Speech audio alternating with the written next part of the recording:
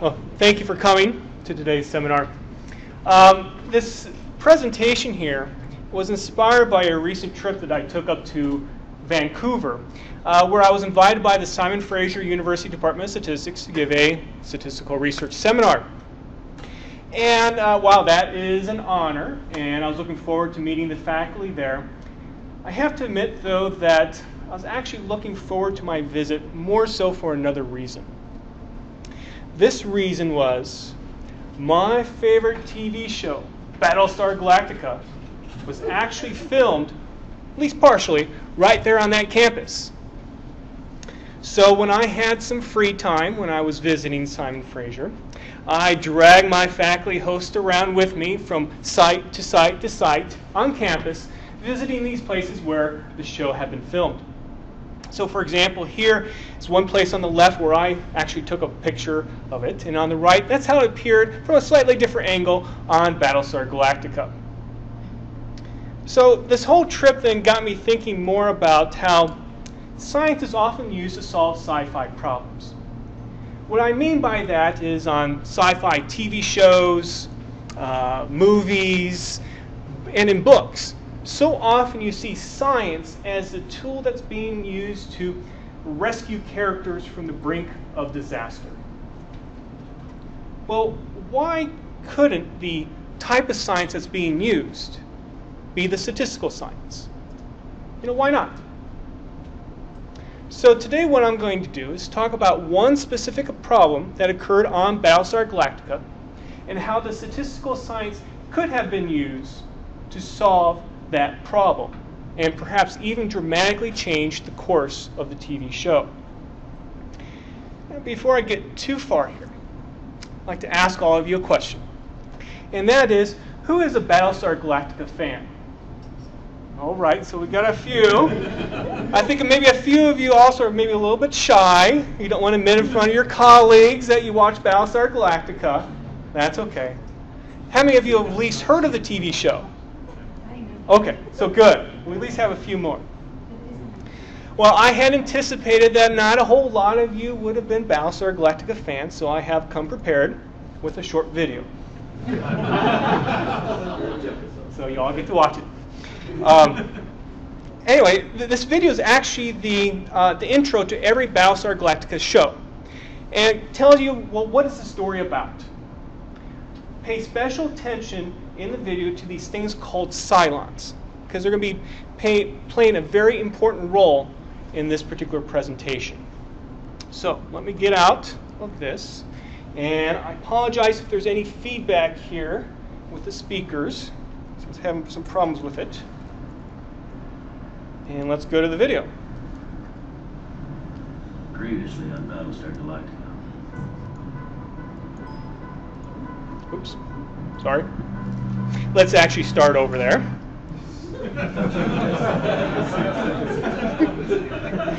Okay. Previously on Battlestar Galactica.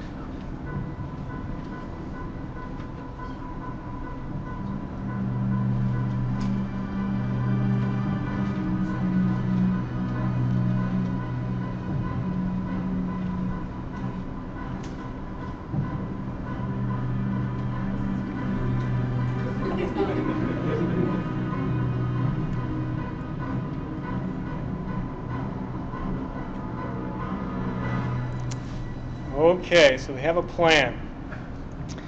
Let's get back to the presentation here. So I'm going to summarize what you saw in that video and also give you a little bit more information about what Battlestar Galactica is. Let me actually mute that. Okay.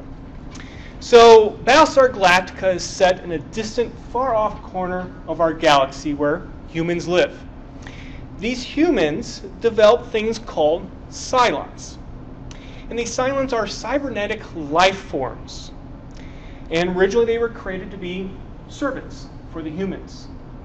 Well, these Cylons eventually evolved on their own and rebelled against the humans by destroying the humans' home planets. In the end, only about 47,000 humans actually survived the attack by the Cylons. And they all banded together in a ragtag fleet of spaceships trying to get away from the Cylons. Now, the fleet is led by a military Battlestar spaceship named the Galactica, and thus that's where the name Battlestar Galactica comes from. In the video, you saw two different kinds of Cylons. The first kind is a Centurion. So you can see it's this kind of metallic-like robot. Well, again, and this was what was originally created by the humans. These Cylons evolved, though, to a new humanoid form. This was originally unknown to the humans that this new form of Cylon existed. And this is what led to the almost complete destruction of humanity. Early on in the TV series, the humans find out that this new humanoid form of a Cylon now exists. And so a very important question for them to answer was, well, how can you distinguish a human from a Cylon? Well, the leaders of the fleet asked a scientist by the name of Dr. Gaius Baltar to develop a Cylon detector. Fortunately for him, the number of Cylons in the fleet is expected to be small. But there are 47,905 individuals in the fleet, and they all have to be tested to determine if they are human or Cylon. Well, a few episodes after Baltar is asked to develop a Cylon detector, he does develop one. And in Season 1's Tie Me Up and Tie Me Down, you see Baltar in his laboratory, and he's surrounded by many, many, many different blood specimens. Each of these blood specimens then are used by the Cylon detector to determine human or Cylon. And you can see in the caption, it says, a frustrated Gaius Baltar contemplates the immense workload ahead of him as he prepares to test key fleet personnel with his Cylon detector. Now, just to emphasize the immense workload that he does have ahead of him, to give you a little bit more information about the problem that he faces, I have another short video. So let me fast forward here.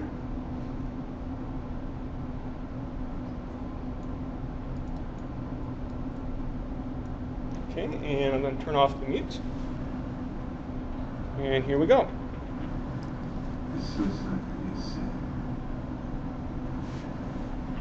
A mortal one, I'm afraid. It's not that bad, is it, guys?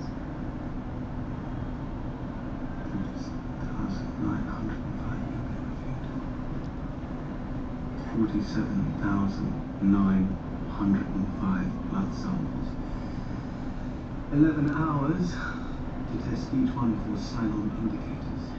Well, that'll take a while. 21,956 days. 60.9534 years. Well, let's figure in a few hours for sleep here and there. We'll call it even 61. Sure. I prefer to kill myself.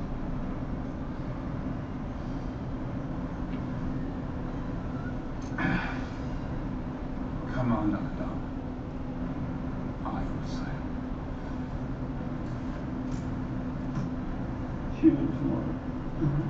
It's hard being a genius. Yes.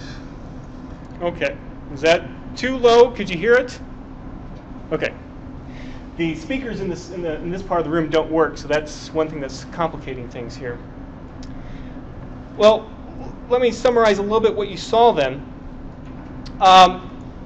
So there are 47,905 blood tests that need to be done. They each take 11 hours apiece, and that translates into 21,956 days, or 60.1534 years.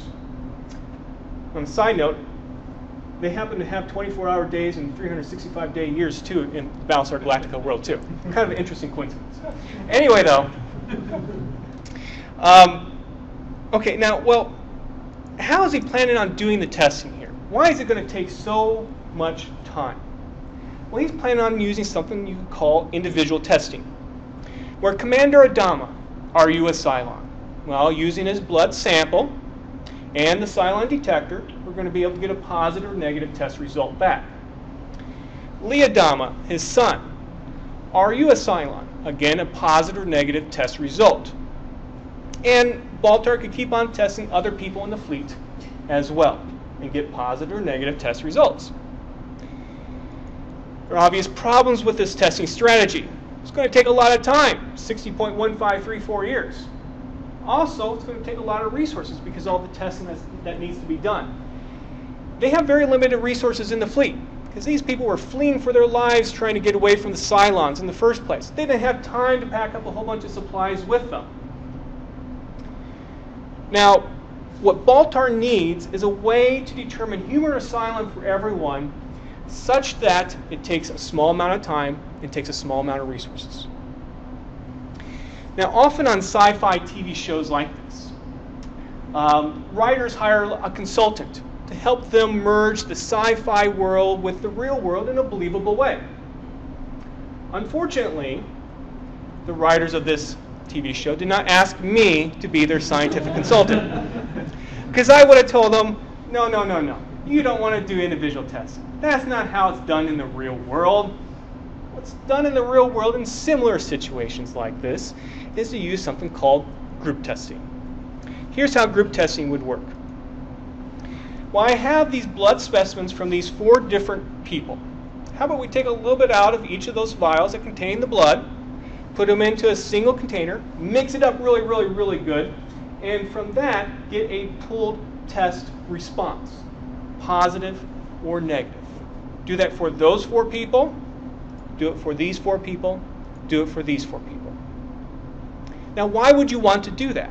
Well, if a group is negative, then that says all 4 individuals are not Cylons. So notice it only took 1 test to determine that 4 people are not Cylons. Where with individual testing, well, it took 4 tests to determine that 4 people are not Cylons. Of course, though, if the group is positive, well, then it says at least one of the 4 individuals is actually a Cylon, and there are various retesting procedures that can be used to determine who is a Cylon and who is not. We'll spend some time talking about those coming up. Now, this group testing idea works well when the prevalence of a trait, such as being a Cylon or not, or in the real world having a disease or not, when the prevalence of the trait is small, it works well. Because if the prevalence of the trait is large, then you're in danger of having a lot of groups testing positive and having to do a lot of retests to determine who's positive and who's negative. Applied to the correct situations, group testing can result in an immense time savings and also save resources because overall, less tests will be done. Now, of course, group testing is actually used in the real world and it's being used right now in many different places. Here are a few. Group testing is used for screening blood donations. Of course, it's important to keep our blood supply free of disease. And so the American Red Cross will test blood donations for a variety of different diseases. I think it's about 10 or so. And the way that they do their testing is through group testing, using groups of size 16.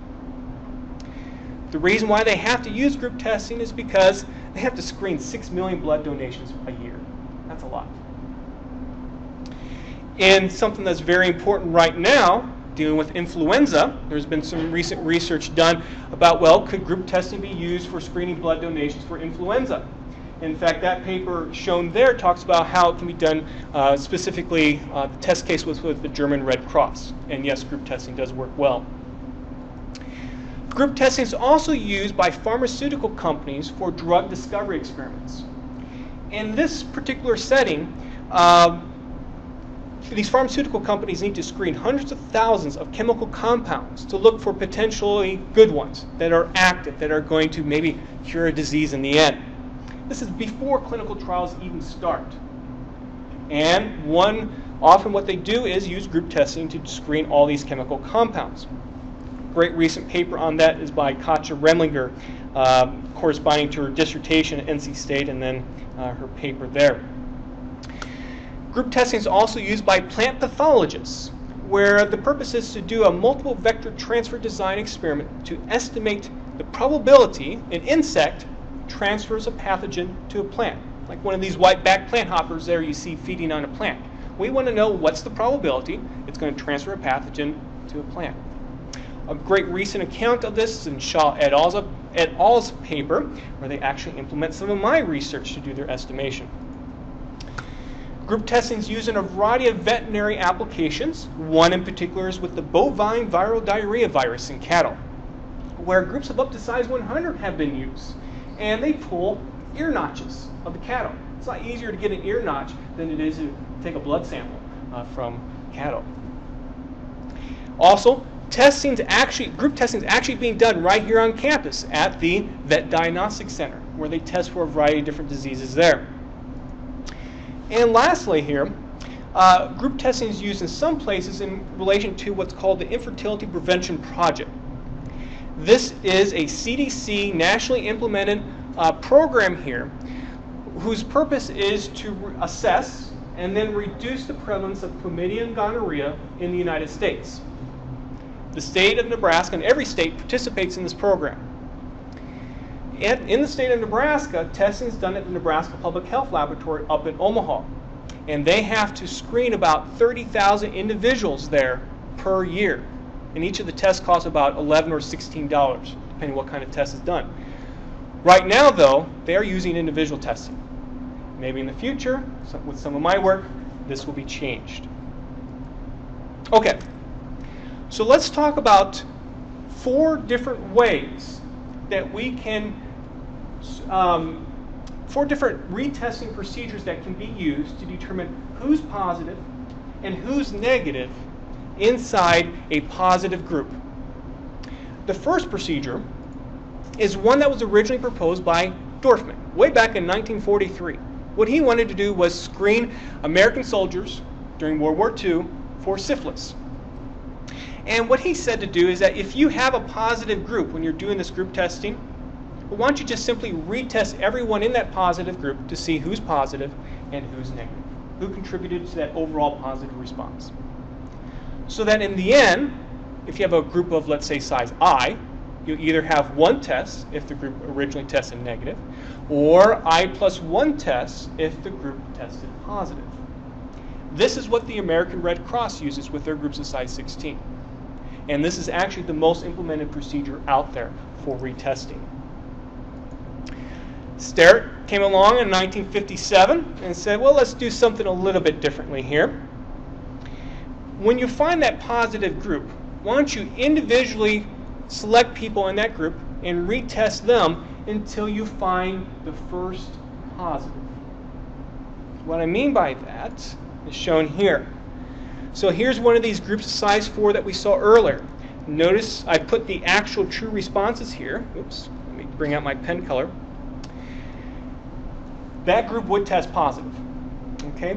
And so Sterrett would say, well, why don't you randomly choose an individual in the group? Let's say I choose Baltar, retest him, he comes back negative. Okay?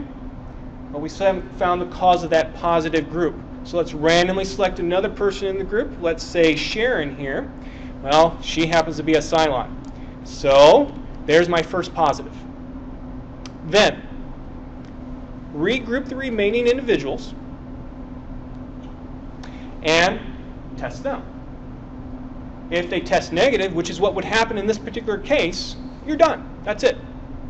If it tests positive, though, well, then you're going to need to follow the same idea over again. Randomly select an individual, retest them, and so on. Okay, the third retesting procedure that we're going to talk about is one called halving. Simply, if you have a positive group, why don't you divide it into 2 equal halves, and then retest individuals in those 2 halved groups.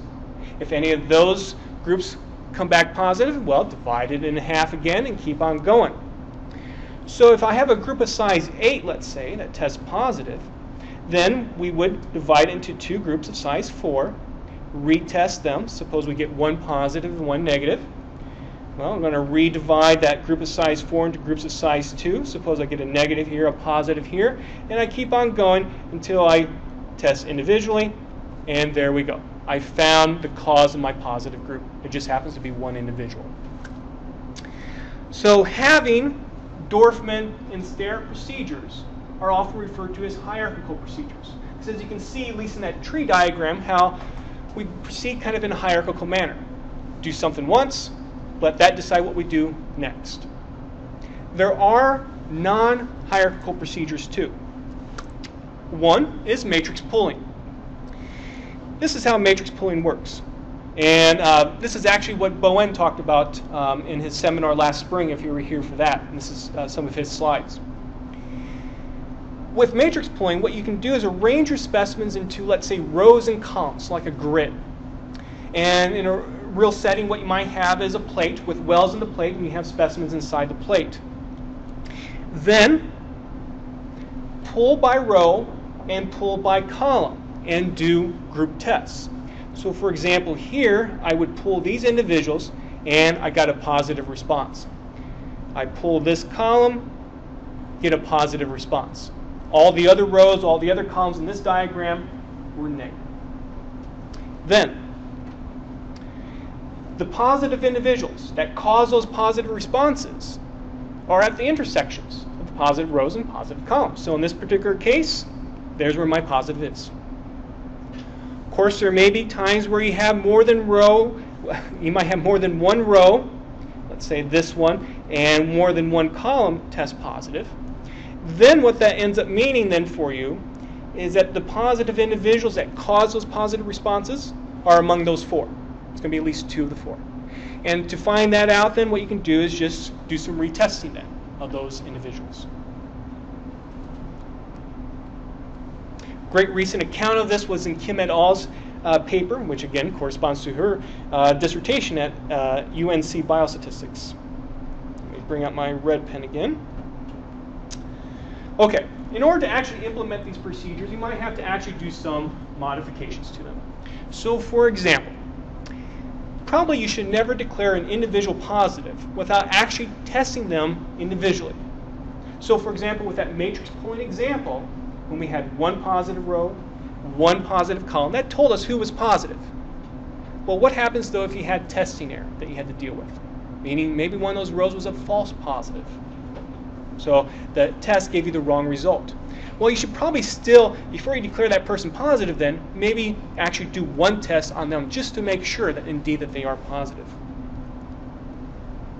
Well, you can use halving with a group of an odd size too. If you have a group of size 7, well, split it in a group of size 4 and a group of size 3. You can use unequal group sizes across your entire population of individuals that you're testing. So for example, if I had 92 individuals, I want to use groups of size 10, well, just use 9 groups of size 10, 1 group of size 2. And lastly, with matrix pooling, suppose you have easy access to a way to do a 10 by 10 grid of tests, but you have 122 individuals to test. Well, do a 10 by 10, do a 2 by 10, do Dorfman on the remaining 2. Okay, now that we've gone through the statistics part here, let's talk about how we can use these statistical procedures for Cylon detection.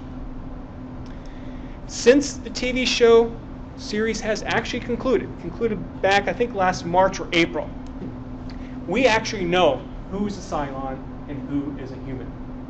So we know that there were 7 out of 47,905 individuals at this time of the show that were Cylons. So we know the overall true prevalence, let's call it P, to be 0.0001461. So it's like we know what the population parameter is in this particular setting. To help you understand that prevalence there and compare it to a real life example, with the American Red Cross blood donations in 2001, HIV prevalence was just a little bit smaller than that. Again, notice how small those prevalences are. That's why group testing is a great procedure to use in these kinds of settings. Now, in order to evaluate these retesting procedures, we're going to look at the expected number of tests, meaning on average, how many tests would you expect it to take to do the decoding of 47,905 individuals into human or Cylon responses. So we're going to look at the expected number of tests, and we want that to be small. Smaller number of tests, less time it's going to take, less resources are expended. Now, to give you an idea of how the expected number of tests would be done or calculated, let's take a look at Dorfman's procedure, because it's the easiest. Suppose we look at one group, and we'll just in general call it group K. with Dorfman's procedure, you're going to test the group first. Okay, so you have at least one test. And then if the group tests positive, you're going to do, let's say, I sub k more tests, where I sub k is the group size for that particular group. And you do those additional tests with a probability of 1 minus p raised to the I power. That would be the expected number of tests for one group. We want to know across all groups then what the expected number of tests is, so we'll just simply add that up for, let's say, capital K different groups. You can do similar derivations too for the other three procedures, but they are a lot more complicated. You can see Kim et al.'s paper for that if you are interested. Now, when Baltar was doing his testing, he was making some assumptions. Now I'm going to follow those assumptions as well here. First, testing can only be done back-to-back, meaning he does one test, waits 11 hours for the test results, gets the results, does another test, waits another 11 hours, and so on. If he could run multiple tests at the same time, of course that would take a lot less time overall then. But he only does back-to-back testing. I don't know why. My theory is it's probably because he has limited resources. Because it actually took a nuclear warhead for him to actually construct the Cylon detector. And they didn't have a whole lot of nuclear warheads with them on the Galactica. Also, Baltar never discusses the possibility of testing error. I briefly mentioned testing error earlier. Again, testing error occurs when, let's say, your diagnostic test says positive, when in fact it should have said negative, or vice versa. But Baltar is actually considered to be a genius, so maybe he actually did construct a Cylon detector that had no error at all. I'll make that same assumption here. But usually in the real world, one needs to account for testing error, and we will discuss what would happen if one did do that later on. Okay, let's take a look at this plot now. This is a great plot. On the x-axis, we have group size, and it goes from 10 to 500. So I'm going to try these retesting procedures with a group size of 10, and actually I'm going to go in sizes of 10 here. So 10, 20, 30, all the way up to 500. On the y-axis, I plot the expected number of tests that retesting procedure would take. And then I translated that expected number of tests into a year's length of time using the fact that it takes 11 hours apiece for each test. Remember, Baltar says 61 years it would take for him to finish testing. Notice what the highest value is on that second y-axis there, 6. Let's look specifically at one example. So with Dorfman's procedure, if we look at a group size of 80, and if I project up into my plot to where I hit the Dorfman red line there, and then project over, I come to a number of tests of 1,150 it would take, not 47,905, which would have happened with individual testing. And if I keep on going then over to the other side, if I could draw a straight line, that would be 1.45 years, a lot less than the 60.1534 years that Baltar was going to take. Now, if you look at all the different methods there, represented by Dorfman, Sterrett, halving, and matrix pulling, you notice the green dashed lines are typically below everything else. That corresponds to halving. So what that means then is the halving would be the best in this situation, because it lowers the number of tests that it will actually take the most. In the end, for a group of size 500, the minimum number of tests results there would be 220 tests in only 101 days. That's it. If you were able to extend out farther that x-axis, you would find that halving actually reaches a minimum of 172 with a group size of 4,080 overall. Another thing that this plot gives us, if you haven't seen this already, is a way to determine, well, what's the optimal group size that's needed? The group that will give us the smallest expected number of tests. Well, since P is known, we can actually calculate that. So we can see for Dorfman, the minimum would be 80. For Sterrett, minimum would be about 120. And then for matrix pulling, it would be about 220. And we already saw what it was for halving. Now, in the real world, though, when you actually use group testing, you're typically not going to be able to use, though, optimal group sizes. The reason being is because you won't know what P is. You know, that's why I was able to calculate it here, because I know how many Cylons there are. Also, something that you have to worry about in the real world is something called a dilution effect, meaning that as you increase your group size, you're putting more and more and more and more individuals into the group. So each individual's contribution to the group is less and less and less. In other words, their effect is diluted. And that dilution effect may become so extreme that the diagnostic test that you're using can no longer pick up when a positive occurs. So groups of size 4,080, well, while that might be optimal, probably might not be able to be used in the real world. Also, optimal group sizes can be chosen on other, or using other measures. Include cost. How much in labor, how much in storage will it cost to do group testing.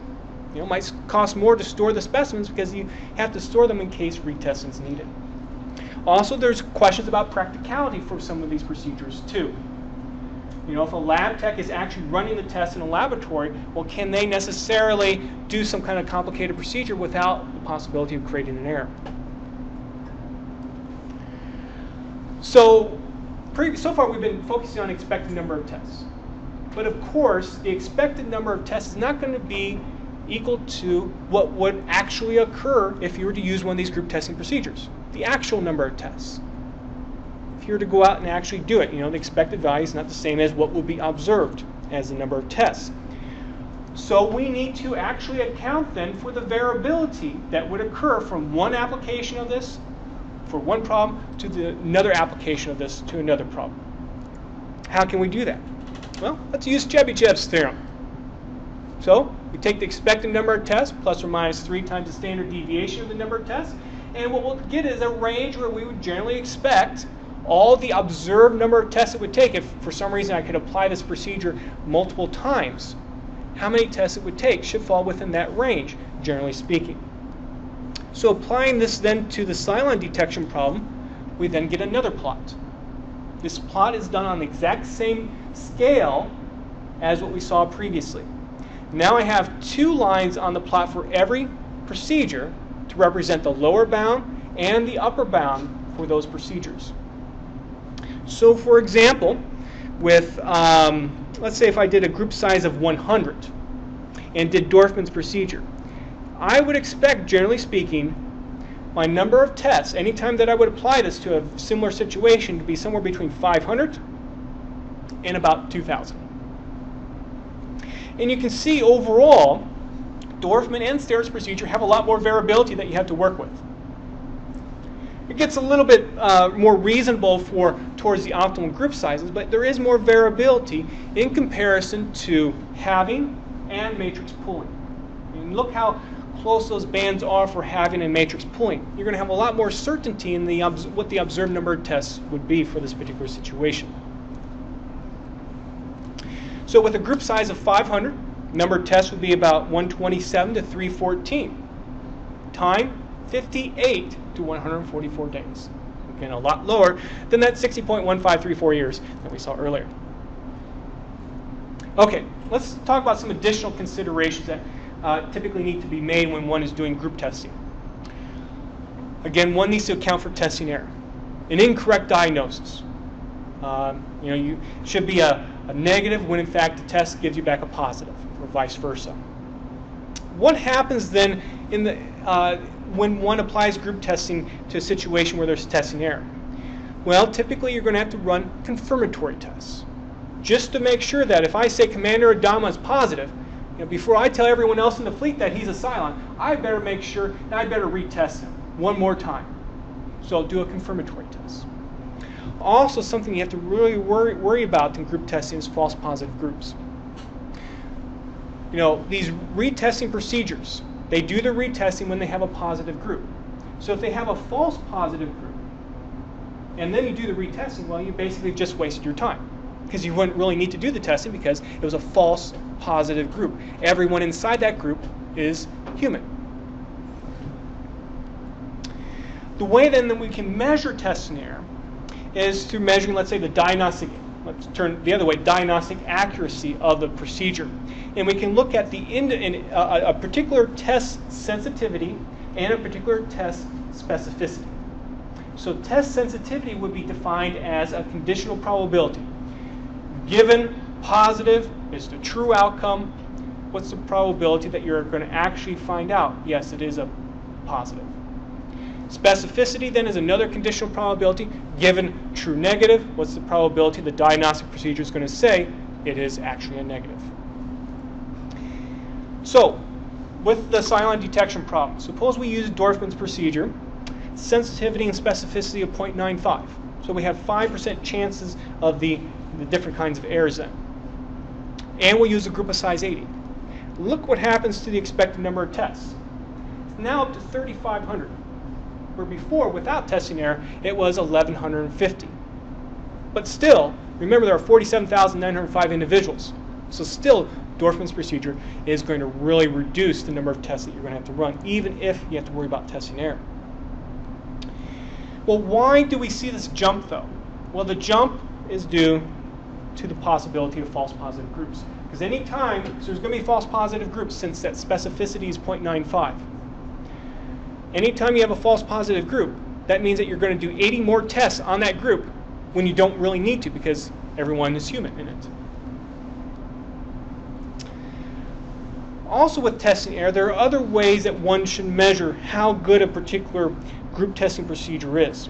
And that is to look at what's called the pooling sensitivity and the pooling specificity. This is different from what we just got done talking about. This is the overall conditional probability a group testing procedure gets the correct diagnosis. Meaning, for example, with Dorfman's procedure, if I'm testing Commander Adama in a particular group, well, in order to declare him to be a Cylon, I would first need his group to test positive, and then I would need him individually to test positive as well. So it would take actually 2 tests with him. So we can look at then the overall pooling sensitivity, overall pooling specificity, and to measure the overall accuracy of a particular procedure. With Dorfman's procedure, the test sensitivity is simply SE squared. Remember, it would take 2 tests, each one with, let's say, a sensitivity of, we'll just call it S sub E. Just take 2 tests to determine someone's positive. The pooling specificity, though, is a little bit more harder to calculate, a little bit more of an ugly result there, but that's what it would look like. Now, in general, pooling sensitivity for a group testing procedure is typically always going to be lower than the test sensitivity. The reason why that's important is because if I were to do individual testing, I would only have to worry about this, the test sensitivity. But don't worry, what one can do is actually include retests of negative groups then to increase the pooling sensitivity, and you can get a pooling sensitivity that is actually greater than S sub E. With group testing procedures too, pooling specificity is typically higher than the test specificity, and that's because multiple tests need to be done to diagnose a positive individual. Okay, let's talk about something else. Let's talk about the estimation of the overall prevalence P. Oftentimes in group testing, you want to do that in addition to determining who's positive and who's negative. In other words, you want to estimate a proportion. In some applications of group testing, though, that's all you're interested in. You don't care who's positive and who's negative. For example, in that plant pathology example that I talked about earlier, you don't care which insect is actually transferring a pathogen to a plant. You just want to know what's the overall probability of transmission by these insects. Now, in the Battlestar Galactica problem, of course, we do want to know who's positive and who's negative, who's a Cylon, who's human. But perhaps Baltar was using, let's say, Dorfman's procedure, and he wanted to estimate P after an initial set of group tests. So maybe he uses Dorfman procedure, groups of size 80. Gets the group test results back and then stops and says, okay, let's use those results to give me an overall estimate of what's the prevalence of Cylons in the fleet. That will help them determine, well, how bad is this Cylon problem anyway? So, to estimate P, then we can come up with a maximum likelihood estimator for P. Let's call it P hat. And one can write out the likelihood function to do that. And simply all this is a product of a bunch of Bernoullis. Where here is the probability a group tests positive. Here is the probability that a group tests negative. Then these Z's here correspond to, is it a positive response or a negative response? Typically, you're going to have to use numerical maximization methods to actually get the maximum likelihood estimator here. However, in the special case where you have equal group sizes, well, the maximum likelihood estimate can be found just to be that. 1 minus the number of groups that test positive over the number of groups, that whole quantity raised to 1 over the group size power. That's it. Then, using regular old maximum likelihood estimation methods or related procedures, one can find the estimated variance by taking 1 over the observed Fisher information. Use that then with a quantile from a standard normal distribution, and then you get a walled confidence interval for p. So you can say with a certain level of accuracy, p is between two different numbers. Well, let's try that then with Battlestar Galactica example.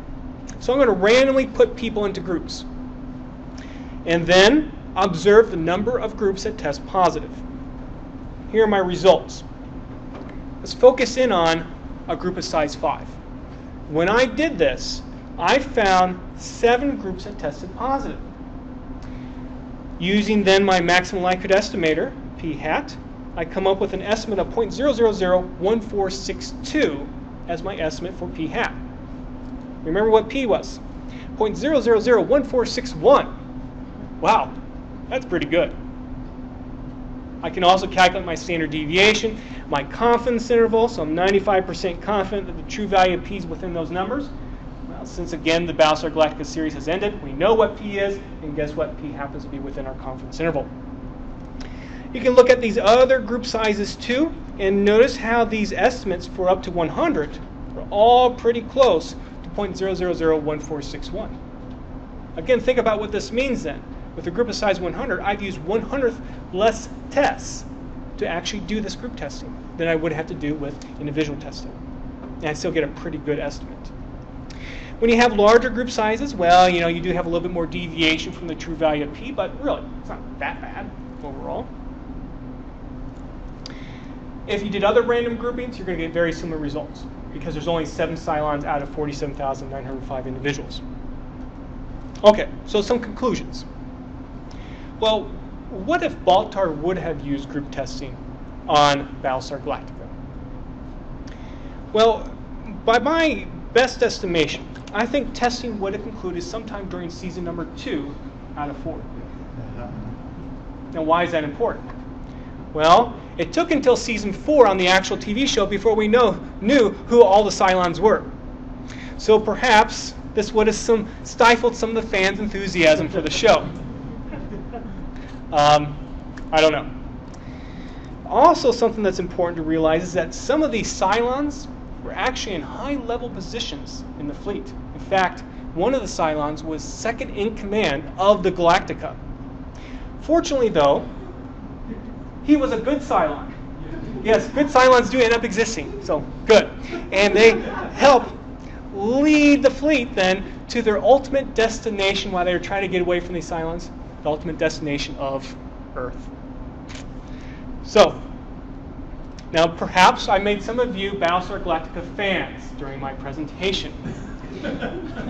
Again, the series is done. But, put it on your Netflix queue. Go to Hulu.com, go to Sci-Fi, you can get some episodes there. There is going to be a new made-for-TV movie coming out called The Plan in November, which talks about the plan that the Cylons had for the initial attack on the humans. And episodes are available on DVD and Blu-ray. Yes, thank you for bringing that up too. Also, there's going to be a new series. It's a prequel to Battlestar Galactica called Caprica. And it's going to premiere in 2010. And it's set about 50 years prior to the Battlestar Galactica timeline. And it's going to explore some topics such as, well, how did humans first develop these Cylons?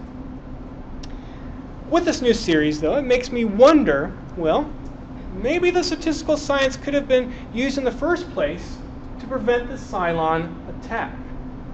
Well, let's hope that the writers of the show will be talking to some statisticians to help them in their writing. That's the end of my presentation. Are there any questions?